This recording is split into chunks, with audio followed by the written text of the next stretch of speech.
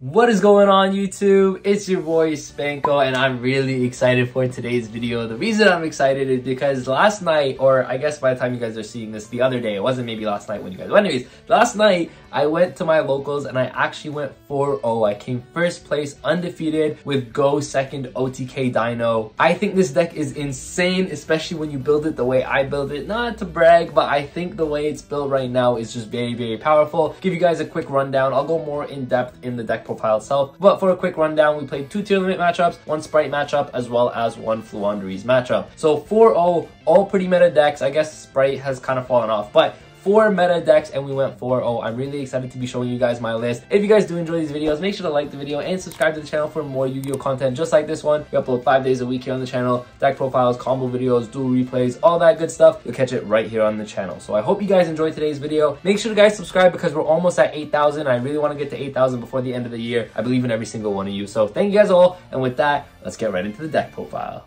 Alright, so just before we get into the deck profile that I came first place with, I'm super excited because I really like Dino and the fact that I could come first with this is insane. And funny enough, I actually think it's a really good format for it. So I just wanted to say that just before we get into the profile because I'm really excited. Just the fact that you can play Dino and be successful with it is really, really nice. Now let me explain my matchups actually real quick before we do the deck profile so you guys can understand why it's built the way it's built. And then you guys can see that when you actually go to a locals or regionals or any sort of tournament, what to expect, right? So I built this deck to beat tier limits. Tier limits at my locals is very, very prominent. The other deck that's really prominent is Fluanderies. So I really wanted to make sure that my main deck was focused on beating one of them and then my side deck was built to beat the other. Now my main deck can kind of deal with both, so keep that in mind, but it's more focused towards the tier limit matchup. I know at my locals specifically that the tier limit matchup is very, very prominent. It's probably the deck that's played the most at my locals and it's also the tier 0 deck. You know, it's the best deck of the format, so I wanted to be prepared for that and this deck I think is, and then the side deck is really prepared for the Fluanderies matchup, which by the way, I hate the Fluanderies matchup. I hate that deck so much, but it is pretty popular, so I wanted to be able to beat it as well, right? So I just want to give you guys that. The matchups I actually had were 2 tier limit matchups. Round 1 was tier limit, round 2 was tier limit, round 3 was sprite, funny enough, and then round 4 was Fluanderies. So my finals was against Fluanderies. That was my matchups, 2 tier, 1 sprite, 1 Fluanderies. Really excited to be showing you guys this. Let's get right into it. We are playing the 3 soul eating Oviraptor, of course. It is your best normal summon of the deck. Now I will say this actually because I guess I also forgot to say this. This deck is a going second deck, so you want to blind go second with this deck. Now while it may be an OTK deck, there are times where you don't OTK your opponent, but then the really cool thing about this is after you break your opponent's board, you can still make your own board, right? And with Ash not being as prominent, Oviraptor is always really going to go through. The only thing that you're ever going to be worried about is a tier limit Sulik, but you can play around that as well, right? So playing 3 Oviraptor, of course, your best normal summon. Then we're playing the 1 Misk. Misk is obviously really good for, you know, a lot of reasons. Misk is a really broken card, but on top of that, it's not a dark, it's not a light, so it's not going to get hit with the Bystials a lot. The only thing you ever get worried about with this deck is if it gets hit with one of the Ishizu shufflers, because shuffling your Misk back can be really detrimental to your combo. But in a lot of situations, if that doesn't happen, or you know, you have ways to play around that kind of, then you're in a good spot. But you're playing the 1 Misk, of course, and then we're playing the 3 baby Ceratosaurus as well as the 1 petite Pteranodon. Now I was on 2-1 instead of 3-1. I was on 2-1, but I decided to play the 3rd because here's the thing with this deck, right? There's so many 2-card combos in this deck, so pretty much what I wanted it to do was I wanted to be as consistent as possible with seeing the 2-card combos and then seeing board breakers or anti-meta cards in the rest of the hand, right? So what I wanted to do here, for example, is baby plus Misk is combo, baby plus Ovi is combo, right? So I wanted to max out on the baby because baby with any one of these is also combo, right? Misk plus Ovi is also full combo, which is really nice as well. Baby is also full combo with another card, which is your Archosaur. So we're playing 2 Archosaur, and again, that's why I'm maxing out on the baby Ceratosaurus, because opening this with either Ovi or Misk or Archosaur is full combo. Now again, you want to go second, but even if you go first, this deck doesn't struggle because you can still combo, make Dweller, make Baguska depending on the matchup, and then you're going to be winning in that sense, right? So just the fact that this deck has access to so many utility rank 4 monsters, and then it has access to a big monster right here that can just push for a game, which is 2 Ultimate Conductor Tyranno, is just crazy to me, right? So that's why I wanted to play this deck. It's because it covers everything. It's one of the only decks in the game, I think, right now that has an obvious win condition in terms of Conductor Tyranno, but then the ability to flex into whatever cards you need to flex into when you're going up against certain matchups. So like I said, Dweller is really good into tier, Baguska is really good into Fluanderies, and other stuff like that. So that's why I really like this deck. Conductor Tyranno obviously make this deck really good, and you can OTK in this deck super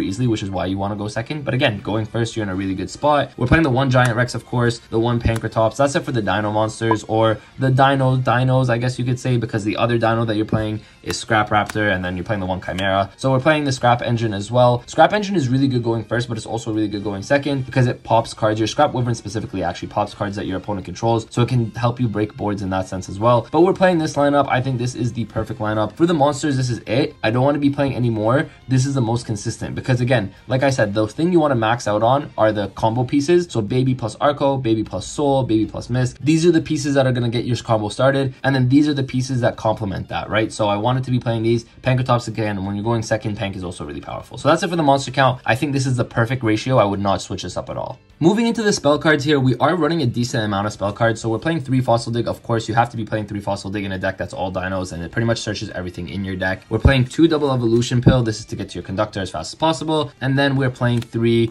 Pot of Prosperity. Now, you guys might be wondering, Spanko, you only have 1 Prosperity. What's going on? Well, I only had 1 because I was borrowing the other 2. I know it's shameful. Actually, this is dusty as heck too. But you should be playing 3 Prosperity. Prosperity is obviously very powerful in this deck. Yes, you want to be able to OTK, but even if you don't, you can still combo. But the thing is, there are combos in this deck where you can OTK through Prosperity, which is insane. So you want to be maxing out on this. Sorry guys for the proxies. I know it kind of sucks, but I was borrowing them from my friend Alpha. You guys have seen Alpha on the channel before. I was borrowing them, and yeah, I had to give them back. So you have to be playing the Prosps. I wouldn't change that at all. Then we're playing the 1 Harpy's Feather Duster, as well as, yep, you guessed it, 3 Raigeki. I really like Raigeki this format. Raigeki is really good into the Fluanderies matchup. It's actually not horrible into the Teal Limit matchup. You guys might be wondering, but yo, Spanko, the Teal Limit matchup, you know, they're going to get all their effects off and whatnot. But you're going to be playing cards, which you guys are going to see in a little bit, that if that happens, you can play around it and you can play through it. And if anything, it helps you out. So one of the cards that helps you out when this situation happens against the Teal Limit matchup is Triple Tactics Talent. If they're activating their effects, you can use the Triple Tactics Talent. And one effect that I like to use a lot going second is stealing your opponent's monster, because that does help you push for game. Speaking of stealing your opponent's monster, we're playing the 1 Change of Heart here as well. Change of Heart, of course, is really powerful into a lot of different decks, but also just being able to take an opponent's monster. A lot of the time, people can't react to this. Like, they don't have anything to actually stop this from going through. So if this goes through, you're in a really, really nice spot here. So that's why I'm playing the 1 Change of Heart and the 2 Tactics. You can up this to 3 Tactics. I just like Change of Heart because I felt like this was a little bit more generic. Because again, when you're blinding second, you just want to be able to get the effect off. Tactics is a little bit more of a difficult card to get off in some other matchups other than the Teal Limit matchup, because a lot of people are not going to be playing on your turn as much other than that matchup, whereas this card is just kind of doesn't matter what you're playing against. You just take the card and then you can continue from there, right? That's it for the spell cards here. We are running a good decent amount of spells, but they're all power spells essentially. Then lastly, to round it off, I know you guys are going to hate me, but you have to do this in today's format. We're maxing out pretty much on all the Bisted monsters. We're playing 3 Bang the Mutt, 3 Druis, and 2 Sarnier. This rounds off the deck. It's 40 cards on the dot, by the way, and we're playing the 8 Bisted monsters. These are really important to be playing at like the max numbers, I guess, except for Sarnier, but you have to be playing the Bestials because against a Tier Limit matchup, it's just too powerful if you let everything go through. And again, you want to be able to OTK, right? And what do the Bestial monsters do really well? They put bodies on the board for you that can help you push for a lot of damage. You can still OTK through Prosperity just because you can put so many big monsters up on the board that sometimes you can put up 16,000 damage, and even under Prosperity, you're going to be going for game, which is really nice. So you have to be maxing out on these. I know it sucks, and you're always going to side these out against the Fluanderies matchup. Again, like I said earlier in the video, the deck is pretty much built to beat the Tier Limit matchup. Although, yes, like there are cards here like Raigeki that's really good into the Fluanderies matchup. Triple Tactics is really good into the Fluanderies matchup. So it's one of those things where it's kind of like, hey, the deck can deal with Fluanderies in the main deck as well, but these cards specifically are for the Tier Limit matchup. You want to be able to win that matchup every single time, and it's really important to play these to do that.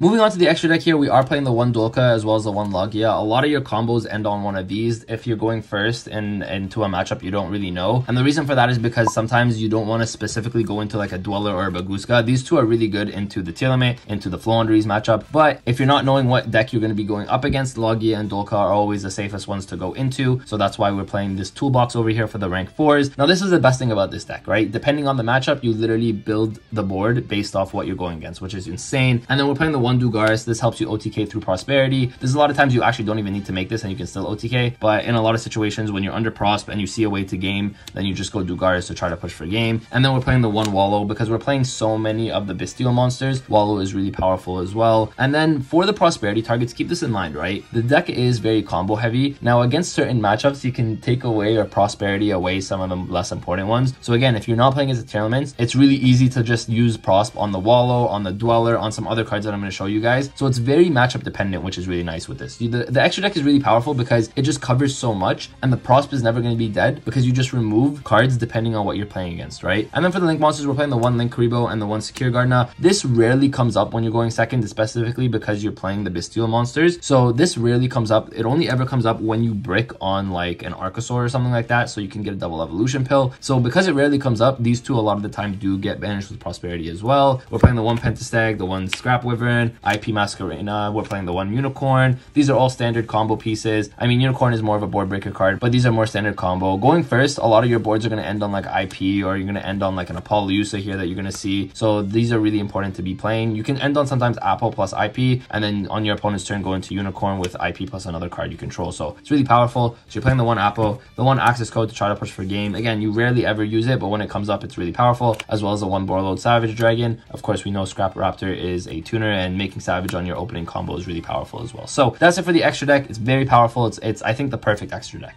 Moving on to the side deck over here, we are playing some cards that I understand are can be pretty expensive, but if you guys want to win them with this deck, this card is just so insane. Koshsar Fenrir. Fenrir is so powerful against rogue matchups, which is something that people don't think about, because again, like I've been talking about specifically the tier limit matchup, which is obviously the tier 0 deck. I've been talking about the Fluandereeze matchup, which is probably the second best deck of the format. But the thing is, when you go into a locals, when you go into regionals, there's a lot of situations where you're going to see rogue decks. And so for those situations, you want a card that's really good going first, but also really good going second. So the Fenrirs are here. The thing is with this card, it doesn't synergize at all with the Bestial monsters, right? Well, as soon as you put a Bestial on the side of the field, then these cards aren't great. So these cards come into any matchup essentially that's not the tier limit matchup. In the Fluandereeze and the Sprite matchup, these always come in. So I'm really happy that I played these. I think these cards are insane. I sided this in going first against the Fluandereeze matchup. Again, against the Fluandereeze matchup, you want to side out the entire Bestial engine, right? So for that reason, you need cards to put in. When you're going second against the Fluandereeze, you want to play 3 Godarla. I actually really like the 3 Kaijus. These can come in theory against other decks as well, but I really like the 3 Kaijus on this locals. Like, this came in really clutch because a lot of the time my opponent will actually end on a barrier statue,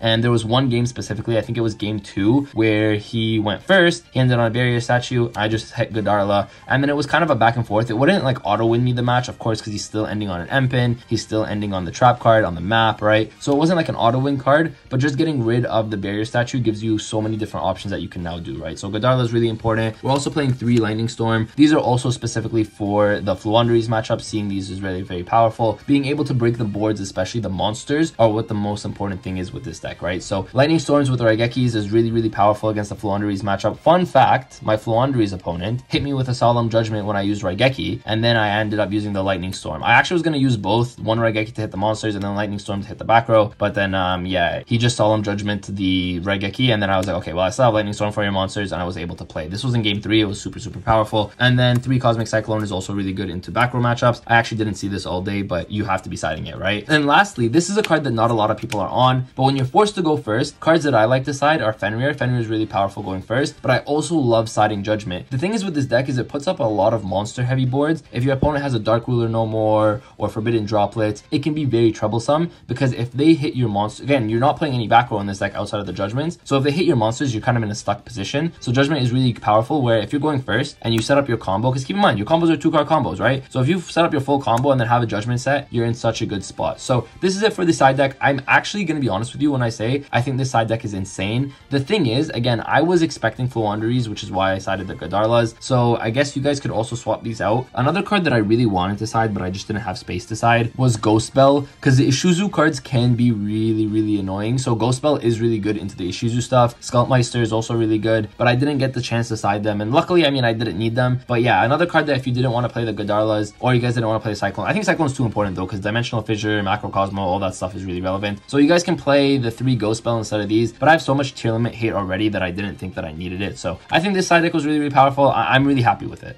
So that is it for today's video. I hope you guys did enjoy. That was my first place undefeated Dino deck profile. Now this deck is just insane, going first, going second. It can do so many different things. I'm super happy that I can bring Dino back into today's format and be successful and competitive with it. I think this is a really, really good deck. It's really fun to play as well. And it's not one of those streamlined decks that does one specific thing. You can do a lot of different things based on the matchup you're going against, which is really, really powerful. So thank you guys all for watching. I appreciate every single one of you. Make sure to like and subscribe if you guys haven't already. We're on the road to 8,000. We upload 5 days a week here on Spanko. Deck profiles, combo videos, duel replays, discussions, product openings, all that good stuff. You'll catch it right here on the channel. So make sure you guys stay tuned in for all of that good stuff. Thank you guys all for watching, and with that, Spanko signing out. Peace.